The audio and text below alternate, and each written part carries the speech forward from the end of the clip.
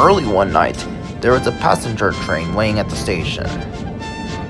The steam engine looked a lot like Thomas, but he was silver and had the number 0 on his sides.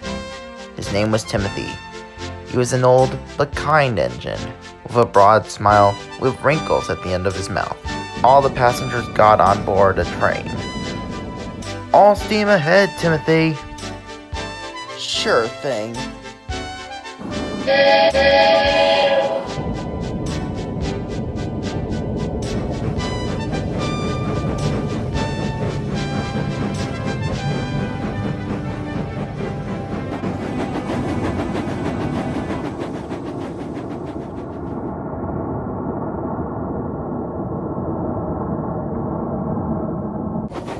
Timothy puffed down the countryside.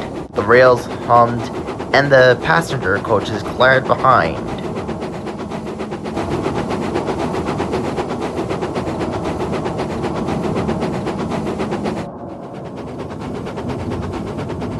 Soon, they approached the station.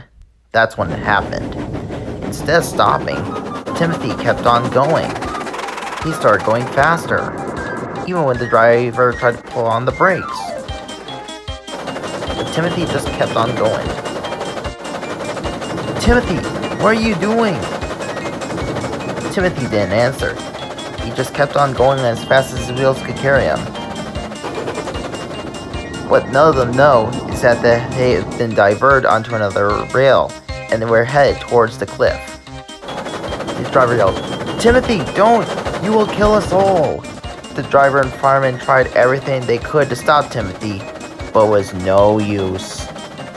"I'm gonna send you all to the graveyard!"